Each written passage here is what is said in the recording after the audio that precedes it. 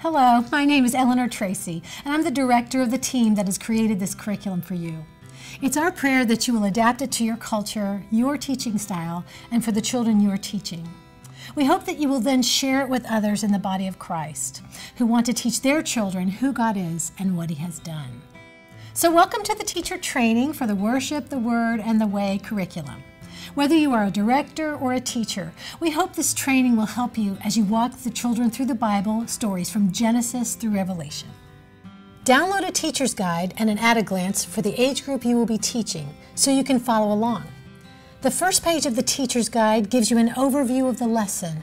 You'll find the aim and the big picture of the lesson. We've included a unit summary chart so you can see where today's story fits in the context of the unit. You can track where we are going and where we have been, which is really helpful, especially to substitute teachers. Use the encouragement scripture and prayer to prepare your heart to teach the lesson and unite with teachers all over the world who are praying this same prayer. Prayer is one of the most effective ways we can prepare for teaching our children.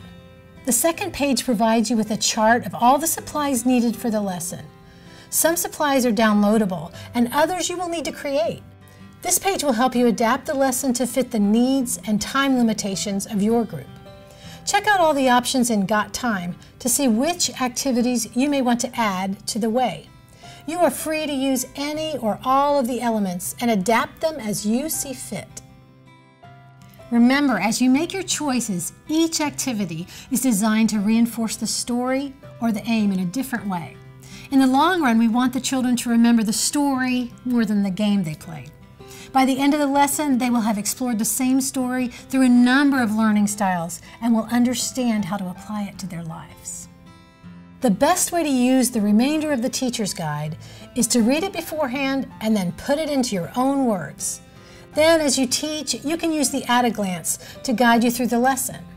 The teacher's guide is written in script form so that if you have not had a chance to prepare or if you are a substitute teacher, you can confidently follow the script and the children will receive the full lesson.